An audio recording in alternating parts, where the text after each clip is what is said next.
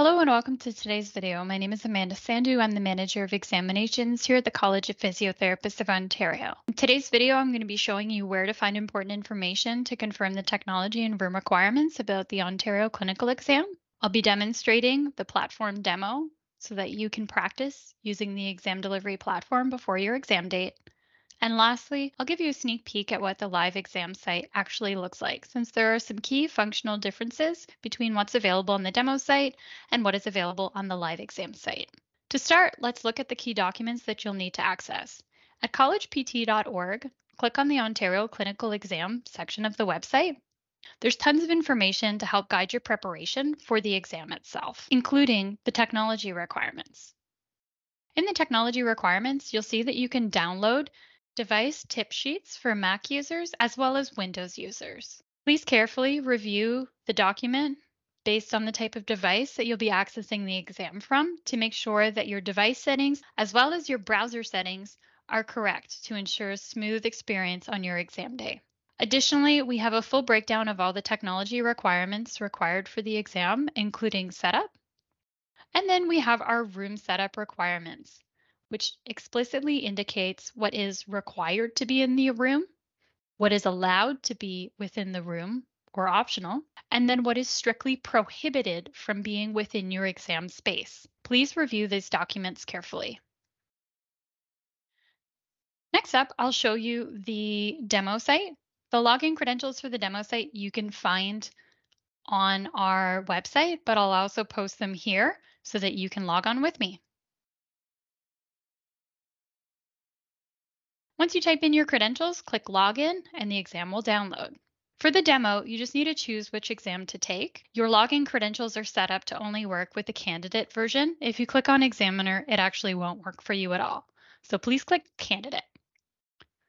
There is no PIN. All you need to do is press Take Chosen Exam, and the exam will download one more time. You're now within the demo site. You'll notice that you can't see any video and you won't be able to hear any audio, and that's because you're not connected to an examiner. So if you attempt to press the connect button, you will get an error. Don't worry. That's how the demo site is set up. I'll walk through some of the key features just to orient you towards the exam itself. You'll start in the live exam day exactly where you are in the demo site, which is the virtual waiting room. Within the virtual waiting room, you'll have two documents available to you. One that details instructions to candidates or things to be aware of during the exam that you can review as you're waiting for the exam to start. And then you'll also have an audio file where you can check to ensure that your audio is working. For the audio file, you can interact with it the same way you would interact with any video. So pressing the play button to hear the content, you can move forward or backwards in the content. You can mute or increase or decrease the sound. You can also click playback speed and make it go faster or slower. Please note that in the demo site, as well as the live exam, the download is disabled. If you are looking to review a document, click on the document. And then to read through the document, you can just use the inside scroll bar to scroll up and down. This is a singular page document. I can make the document full screen by toggling to full screen. And I can toggle back to half screen by toggling using this button. I can also close the document by pressing the X. Another feature a lot of candidates are curious about is the Notes feature. If you click the Notes feature, you can type your notes here. Now in the demo site, you'll always be able to access the notes. However, in the live exam, you can start taking notes as soon as you enter case 1 or the exam officially starts. Once the exam officially starts, your examiner will instruct you to press Next Case, which is in the upper right-hand corner here. When I press Next Case, it will take me to the first case. Here, I can type any notes. Or if I want my notes to disappear, I just click the Notes icon again. So click once to open it and another time to close it. This area here is my research dashboard and will be where all of the documents that my examiner shares with me throughout the exam will appear. This is a 2-page document. If I click on it, you'll now notice that I have a forward and backward button to turn the page. I can use the inside scroll bar to scroll down within the document I currently have open and press the next page button to turn the page. I can go back by pressing the previous page button or the backward arrow. If I wish to access the audio file or review any other document, There are two ways to do so. The first way is you can use the outside scroll bar to scroll down and view the other documents in your resource pane. From here, you can listen to your audio by pressing the play button, or if you wish to close the document, you can press the X in the corner and then access your next document. You can continue to navigate through. Within the live exam, you have the virtual waiting room, 2 long cases, and 11 short vignettes. When you're all done the demo, click on the Finish button, Submit Exam, and then you'll want to press Log Out. You have successfully logged out of the demo site. Next, I'll take you through the live exam. Remember that you want to access the live exam using Safari or Chrome only.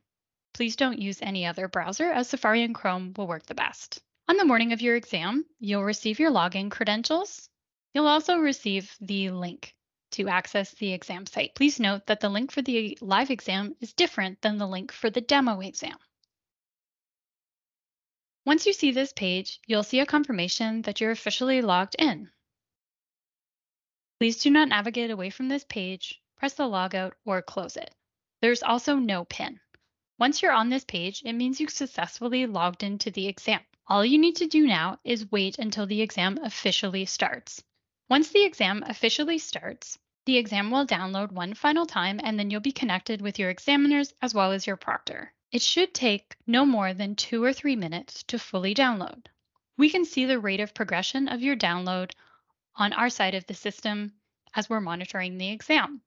If we notice that your download is taking too long or longer than those 2 or 3 minutes, the exams teams might directly call you. Please do answer so that we can best assist you. I'll start the exam now and you'll see it download. Notice how it's asking to access my camera and microphone. Any pop-ups you get, whether it's asking to allow to use your camera, your microphone, to share screen, or allow an upgrade to the platform, please do select yes and allow to ensure that the platform functions properly. Next, you'll be prompted to share your screen. You are required to share your screen. Click the OK button to allow screen sharing to occur, and then press the Allow button. For the purpose of today's demo, I'm going to be muting myself. In a live exam, please do not mute yourself. You are now in the virtual waiting room. I've logged in as an examiner just so you can see what it looks like when someone else is logged into the system. We'll start by looking at the features at the top of your screen, and we'll work our way down. From the top down, you'll notice that you have 3 different icons that you didn't have available to you in the demo site. One is the microphone, the next is the camera, and the other is the speaker. You'll only see these icons if you have multiple sources that the platform could access to complete the exam. For example, if you have a headset like I do, and your microphone is built into your computer, you will have the microphone icon. If you have a built-in webcam to your laptop and you have plugged into your computer an external camera, you'll see the camera icon. For today, I'll show you the camera icon. I have 2 cameras. One is my built-in webcam to my laptop, and the other is an external one. You can see that I'm using my external webcam because it's what's selected in bold. If you're wearing a headset and you notice that the sound is going to your computer speakers, click on the speakers button and just double check that your headset is selected. The other piece I'll highlight is that the notes button is grayed out, so I can't click it. That's because I'm in the virtual waiting room. If you remember, in the virtual waiting room, you cannot take notes. The notes button will become active as soon as the exam officially starts. If I work my way over to the right-hand side of my screen, you'll also notice that our next case and previous case buttons are also grayed out. This is because we're in the virtual waiting room and the exam has not officially started. These buttons are grayed out to make sure that you don't accidentally access exam information before the exam officially starts. Next up, you'll be able to see both of your examiners as well as yourself in the video bar. If you want to make it bigger, you can drag the bar down. And if you would like to make it smaller, you can drag the bar up. Dragging it up is especially helpful if you can find the camera distracting sometimes. You can't turn off your camera, just like you can't mute yourself. And note that you can see the entirety of your background, so there is no background blur function. Moving down one more level, we have our resource dashboard on the left-hand side of the page. Here you'll find your candidate instructions to read through, as well as an audio resource to test your audio if you need to. For testing purposes today, this is only 4 sections long, but as you may recall from the demo video, you'll see a total of 14 sections that you'll go through on live exam day. The first one being the virtual exam waiting room, the second two being the cases, and the last 11 being the vignettes, so that you can always know where you are in the exam. Lastly, I'll point out that in the virtual waiting room, there is no timing clock. Your examiners will let you know a few moments before the exam officially starts. All the timing information will be provided in the email that's sent to you on the morning of your exam, along with your login information. I'll draw your attention to the center of the screen here. I'm going to start the exam officially so that you'll be able to see what that timing bar actually looks like. As soon as the timer starts and the exam begins, you'll see that it counts down from 3 hours. It will count down all the way to 0. Please always use the center timing information when you're referencing how much longer you have in your exam. There is a separate timing feature up here, but it also includes time that examiners spend after you log off. So please only reference the time in the yellow timing bar. As soon as the exam begins, the first thing your examiner will do is ask you to navigate to the next case by clicking the Next Case button once. You'll notice how I've shifted to number 2, section 2. In this document, just like we saw in the demo, it is 2 pages long. To open the document, click on it once, use the inside scroll bar to scroll down the document, and then the Next Page button or the forward arrow to click to the next page, and then use the inside scroll bar to read up and down in the document. To close the document, press the X. Or if you have the document open and you wish to access other documents in your resource dashboard, simply use the outside scroll bar and scroll down. From here, you can play your audio or access a different document. Speaking of different documents, throughout the exam, your examiner may provide you with additional information. If you keep your eyes to the bottom of the screen here, I'm going to have the examiner share some additional information. You'll notice that 2 files were shared.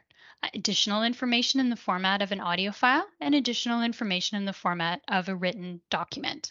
Both of these documents, just like your initial case, contain the exact same information. It just depends on how you wish to consume the information, if you want to listen to it or read it or do both. If you wish to select a different document and you already have one open, simply press the document and you'll notice the new document will open. Again, the inside scroll bar scrolls up and down within the document, and the Next Page button is to turn the page. I can use the outside scroll bar to scroll down and listen to the document, or access a different one. Throughout this whole time, I can use my notes and type them as I'm reading through different documents. Again, to close the notes, press the notes again, and to open it, click the notes icon once. If I move to the next case, you'll notice my notes have disappeared. The notes are linked to each specific case. So with each case or vignette that you move to, your notes will become blank and you'll have tons of space to write all of your important information. Once you've completed your exam and have gone through all of the different pieces, your examiner will instruct you to log off. Press the Finish button and then press Submit Exam. Your exam is now over. Please check on our website at collegept.org for information on when results for your exam will be released. If you have any additional questions, please don't hesitate to reach out to the exams team. Thank you.